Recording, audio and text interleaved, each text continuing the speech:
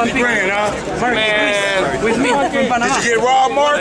You're my hero. Robbed? Yeah, did you get robbed? That was bullshit. What's up, Mark? Kilalang masugid na tagahanga ng ating pambansang kamao, ang Hollywood star na si Mark Wahlberg. Nakada laban nga ni Pacman ay laging nasa ringside upang makapagbigay ng suporta sa ating pambansang kamao.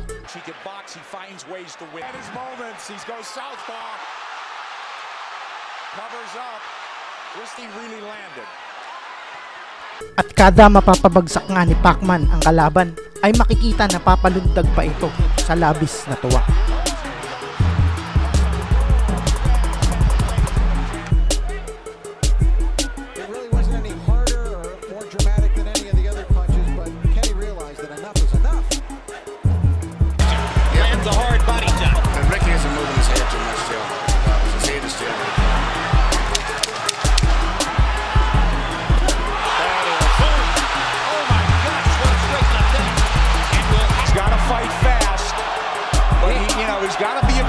But he's got to be careful.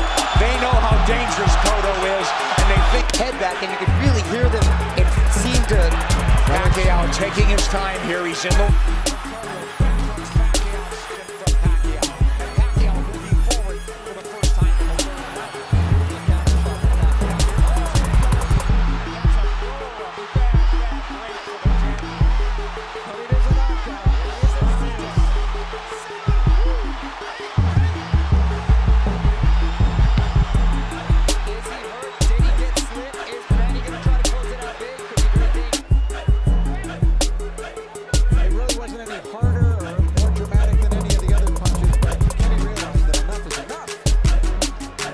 At sa isa nga sa pinakamalaking laban sa kasaysayan ng boxing sa pagitan ni Manny Pacquiao at ni Floyd Mayweather, ay isa nga si Mark Wahlberg sa naging representative o tagapagsalita at tagapag-promote para sa Team Pacquiao sa Labanang Pacquiao and Mayweather. Because Mayweather's winning.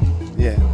At dahil nga sa kumpiyansa at sa laki ng tiwala nito na si Pacman ang mananalo, ay nagawa pa nitong pumusta na umabot sa $250,000 o 12.5 million sa peso. So, who you got in the fight? Got Mayweather going with the money team, baby. Who you got? What do you think? Pacman. Gonna put 100,000 on it? Why so little? Ooh, 250. I want that diamond right there. You going to the fight? Yeah, I'm going to the fight. Being close to the action, you know, dressed up something nice. You know, it's the fight. This is the biggest thing since Ali Frazier, man. And people been waiting way too long for this fight. Yeah, I've been waiting a long time too. That's why I'm gonna take your money, because Mayweather's winning. Yeah. Hey, Mark, what about that $250,000 on Pacquiao? How'd that feel? Ain't happening, baby. That's like losing $2. Ngunit pagkatapos nga ng laban ay tila nag-iba na rin ang kanyang aura, lalo na nang lumabas ang resulta na naging laban. Bakas din sa mukha nito ang pagiging dismayado, hindi dahil sa natalo siya sa malaki niyang pinusta, kung hindi dahil hindi nangyari ang kanyang inaasahan na magiging maaksyon ang laban. $250 grand, huh? Mark, man, with me from Panama. Did you get robbed, Mark? You're my hero. Robbed? Yeah, did you get robbed? That was bullshit. What's up, Mark? Mula nga noon ay hindi na pumupunta sa mga laban ni Pacman si Mark Wahlberg. Maging ang kanyang madalas na pagbisita sa wildcard gym tuwing nag-iinsayo si Pacman ay hindi niya na rin ginagawa. Come from the local elite. Today's guest at the wild card, actor Mark Wahlberg. Again, 1, 2. Yeah. 1, 2, double hook. Yeah. 1, 2. 1, 2, double hook. Come to see the man. You crazy? Freddie's been a good friend of mine for a long time, and I'm a big fan of Pacquiao. It was nice to finally see him in person. I've seen him fight a couple of times live, but seeing this up close and personal, well worth the trip. I was going to bring my son down. My son always I have a ring in my house. Been trying to do the Irish Mickey Award story for a couple of years. My son's always beating me up. He's yelling. He calls himself Pacquiao. So we're all big fans. Exactly, but I want to see it. I look forward to it, man. I'm a big fan. No matter how famous, visitors to Pacquiao's workouts don't leave the gym without a picture alongside the champion. Nagtampo nga kaya o na-disappoint sa naging resulta ng laban? Ano po sa palagay nyo mga ka-boxing fans? Comment down lang po your opinion. Maraming salamat po sa mga bago nag-subscribe sa ating channel.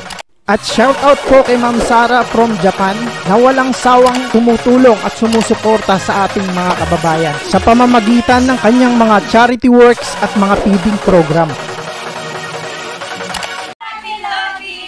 Maraming salamat po! At suportahan din po natin ang kanyang channel na Ate Lodi kung saan araw-araw din siyang nagpapagames at nagpaparapol. At shoutout kay Best Tate PH at suportahan din po natin ang kanyang channel. Shoutout po sa isa sa pinakamasipag at very informative na boxing content creator. Suportahan din po natin ang kanyang channel na Where the Macapagals TV. At sa mga gustong magpa-promote at magpa-shoutout, comment down lang po. And again, marami pong salamat.